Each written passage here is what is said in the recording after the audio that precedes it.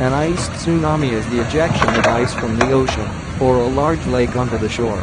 Ice thrusts cause ocean currents driven by wind or temperature changes that push the ice ashore, exposing a pile up to 12 meters (40 feet) high. Ice tremors can be caused by weather conditions, wind, or changes in water levels.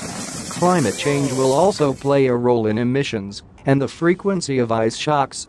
An increase in global temperature leads to the fact that the water becomes more open, that the movement of ice, the pressure reduction system destabilizes the ice sheets and throws them to the coast.